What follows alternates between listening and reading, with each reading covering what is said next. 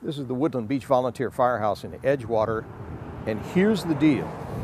If you're an opioid addict and you've decided today's the day, you need help now, you can walk into this firehouse or any other firehouse in any place in Anne Arundel County, and even if you've got drugs in your pocket and warrants hanging over your head, they will not call police. They came to the door. They will help you. They'll keep you safe here until someone comes and gets you into treatment on the spot. I could talk about it all day, but I'm just really grateful for it. That's Tyler Edwards. He came here desperate on December 27th. He has not used opioids since. Thank you guys so much. Great to see people come back because we don't know what happens when they leave here. You don't have to be scared of it. Just look at it as a good thing, because it is. It's the biggest public works project you've never heard of because it's underground. $2.7 billion to change the environment of the Anacostia River. We were lowered down by a crane in a steel cage deep under parking lot 8 at RFK Stadium, a place that looks like it could be a silo for nuclear missiles or a secret government bunker. It's not. Instead, this is one of the grandest environmental jobs in the entire nation, the $2.7 billion Clean Rivers Project. It's the biggest environmental improvement to this river in the history of this river. This whole system's going to act like a giant underground reservoir. It's going to catch all the nasty contaminated stormwater and the raw sewage that during storms has been dumping into the Anacostia River for more than a century. It won't work if you don't wear it. Julie Brown is the boating safety expert for the Maryland Natural Resources Police. Oh, yeah. Ah! She demonstrated in a pool today what it's like to try to get a life jacket on after things have gone bad. You're in a panic if you just went in the water, so trying to get a life jacket on is virtually impossible. Well, Julie and I were just talking, a boater like me, I don't like the big life jackets because they're hot to wear, but look at this thing. It's lightweight. It's not hot at all, and if you fall in the water, it'll automatically save your life.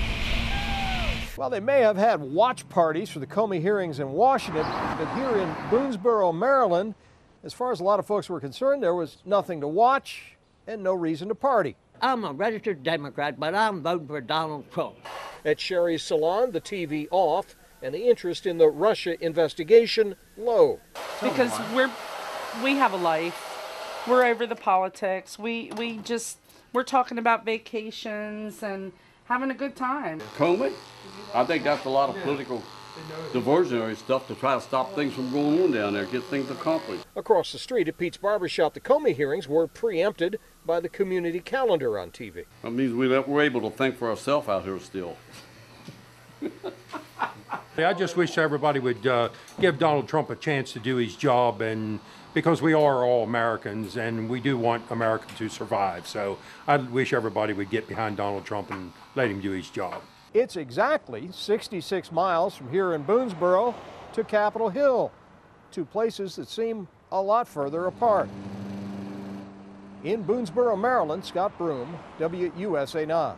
Well, it's all over now. Hey, how'd you like that? Hey, that was great. Let's go Cavs. All right. When's the last time you walked down Constitution Avenue like this? I've never done it. First time. Out in the middle of the street. This was really fun.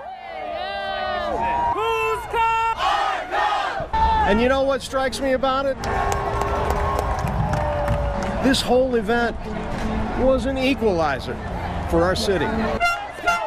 No matter where you're from, this is the best part about living in Washington, D.C. You got all sorts of folks here, and there are no closet Caps fans. Everybody comes out, and we're all one big part of the family. Everybody wants to talk about how divisive we are. It's not. Look at how excited everybody is.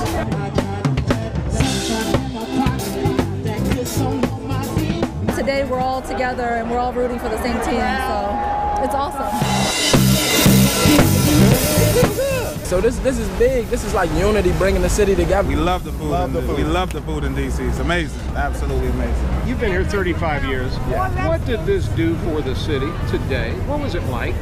Don't you see the crowds? Don't you see everybody so jubilant? It's fun.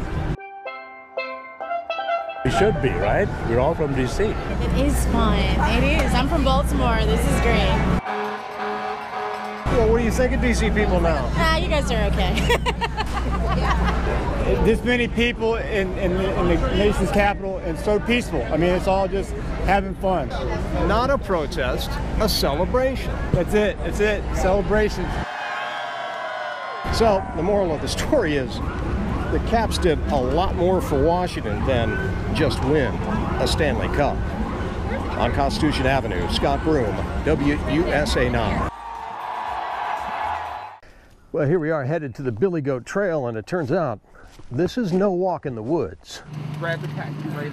This woman came out today with a broken ankle, and rescue boats were dispatched to assist a man apparently suffering the onset of heat exhaustion in a remote area. Russell Hershon was glad to get the ride out. I think everyone likes to give it a shot, but it's taxing. You want to make sure you dress light, have the right shoes on, and a lot of water when you go out there. Yesterday they ran 3 calls. The day before they had 2 calls, and the day before that we ran 2 calls as well. Folks tend to underestimate how strenuous it really is. And then when you combine that with Washington, D.C. humidity, it just makes for a very difficult trip for a lot of folks. People are unprepared for the trail. It's hot out. If you're going to attempt the Billy Goat Trail, make sure that you're hydrated and you have realistic expectations as to what you can do and what the trail is going to do to you. The most extreme section of the trail is nearest to the Great Falls of the Potomac. There's a famous scramble up one steep rock face. It's a long fall to the bottom. It's a bit warm.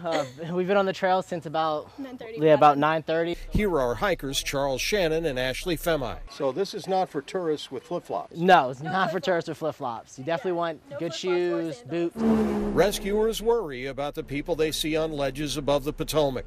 The more foolish ones attempt to swim illegally. We retrieve 2 or 3 bodies every year from this river, usually from people who went swimming or just got too close to the water and slipped and fell in. So it's no joke. Those rescuers have pulled off 18 rescues in the last 11 days, and they're still counting. Of what used to be slave-holding plantations here on Maryland's eastern shore, the birthplace of Tina's ancestor, Harriet Tubman. And then you have the tall grasses, the same grasses that she hid in during the daytime and that they slept in on their way to freedom. We just sat there for a minute and we listened. You couldn't hear anything. It was so quiet. You know, the wanting to be free was so great that they were willing to go through the things that they wanted, that they went through those grasses, through the swamp, snakes, things that could kill them. But they'd rather be killed there than stay enslaved. Freedom and courage are what the new Harriet Tubman Underground Railroad Visitors Center, opening Saturday outside Cambridge, Maryland, is all about. Oh yeah, there's a storm rolling through Ocean City this weekend, but it's got nothing to do with the weather. The forecast here calls for noise. Stormy with a chance of rebellious shenanigans. OC Bike Fest after the 4th of July, among the top 3 event weekends of the year here in Ocean City, Maryland. Brothers with bad bikes, DMV's best. We the storm. You're the storm. We the storm. All of you. Yeah, this is the storm here. Yeah, we weren't worried about no storm. Here at Pimlico Racetrack, Preakness ticket sales for the infield were down 30% as April began.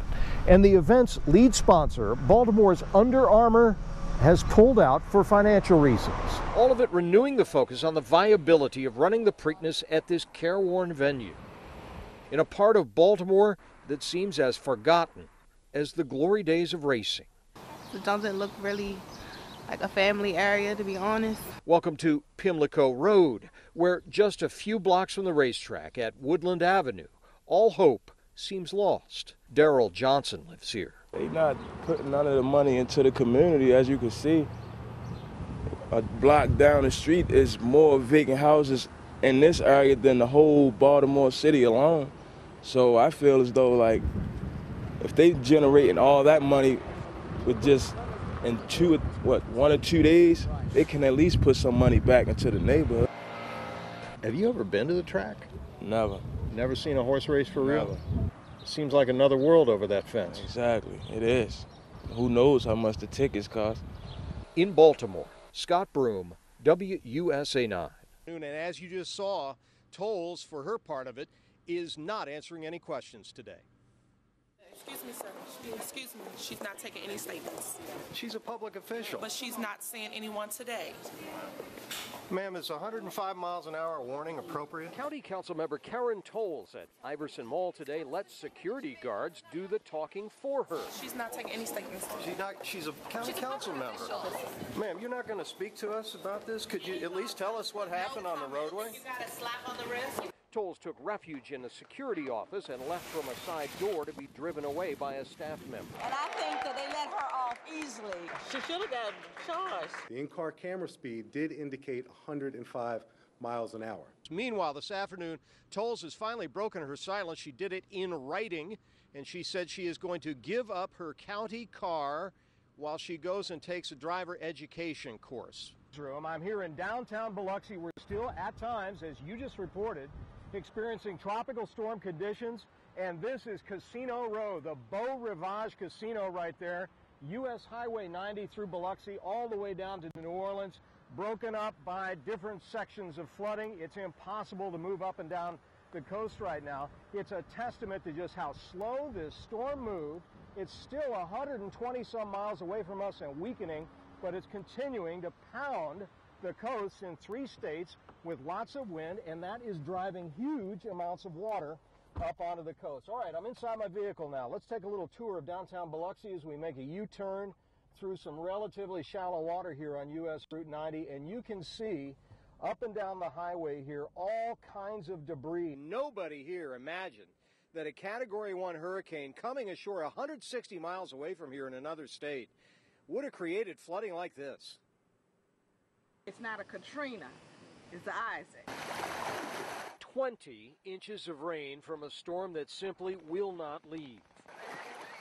And now Roberta Turner's disabled mother Betty is trapped. She has Alzheimer's, and I was really concerned about getting her out of there because I don't want nothing to happen to her. This was approximately the 200th rescue of the day. We've been rolling all day. Where do we go? Bewildered residents were brought to the town's public safety building, some still in bedclothes, others clutching pets. Mississippi's governor is frustrated by Isaac's lumbering pace. Night and day, wind has been blowing, rain has been falling, surge has been coming in. This system stalled over the Gulf Coast and will not move out. The rain just keeps coming, even as Isaac slowly moves farther away. There will be many more rescues here in the days to come. There's no law against parking like a jerk. Takes up 2 spaces. You know, if everybody did that, there'd only be half as many places to park. If you want to be blunt, and they're jerks. I don't think anyone really likes it. Obnoxious, yes. Hey, buddy, what's the story? You're taking 2 spots up out here. I don't want jerks like you parking next to me and scratching up my car. I'm not the jerk. You're the jerk. You're taking 2 spots. It's crowded and people need them. You're being selfish, you bonehead. Bottom line, this jerk isn't breaking any laws. And unless the property owner objects and threatens to tow, there's not much this jerk can do about it. Here is a little bit what it's like to be a fish this time of year in parts of the Chesapeake Bay. I can't breathe. I can't breathe. That's because in the hottest part of the summer, as much as 15% of the bay has no oxygen in the water. Bamboo, an Asian import, invasive species that's become a plague in Mount Rainier, Maryland. It's the most bamboo-infested city in the state. You had a term for it. What'd you call it? The devil's weed. Bus is very much in favor of the ban, even though he knows it's not going to do him a lot of good. He doesn't need a ban. He needs a bulldozer. In Mount Rainier, Scott Broom, 9 News Now. Oh my, he sure does. Yes. Oh! We did the old watermelon test. The fastest machine here throws at a mere 80 miles per hour. And the pitch, and he hits Harper. By comparison, Harper got hit at 98. And it's coming at you, you're not thinking about it. All right, so now you know why Bryce Harper charged Hunter Strickland. Strickland could have killed the guy. Watermelon everywhere. What a mess. This is just weird. There's a population explosion of these tiny little shellfish called false dark mussels happening here on the Magathie River this summer. Probably from all the heavy rains this spring. They're back. But some fear an unknown toxin in the mussels might kill dogs that play in the water. There is some relationship with the dogs that it becomes toxic for them. Paul Spadaro is president of the Magathie River Association, which has posted a warning on its Facebook page based on previous incidents in 2004 and 14. These are dark false mussels. The tiny mussels grow on everything. Retrievers gnawing on waterlogged sticks could easily eat them. Dog deaths have happened here in past years when the mussels surged. But Maryland Natural Resources officials are not sure what's going on. They've never found a toxin in the mussels. So we can't say that there's a linkage between that and any potential animal health issue. The irony here is that when the mussel population explodes, the water here in the Magathie clears up dramatically. Billions of those tiny little creatures filter the water to get their food. The mussels are giving us hope that we can actually filter the water to make the water healthier again. But at the same time, the mussels provide a danger to pet owners, particularly dogs that might eat them.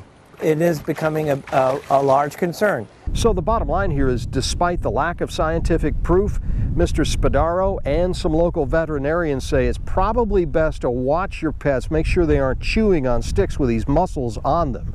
And if they show any sign of illness after being in contact with the water, you ought to take those dogs in and get them checked. Scott Broom, WUSA 9.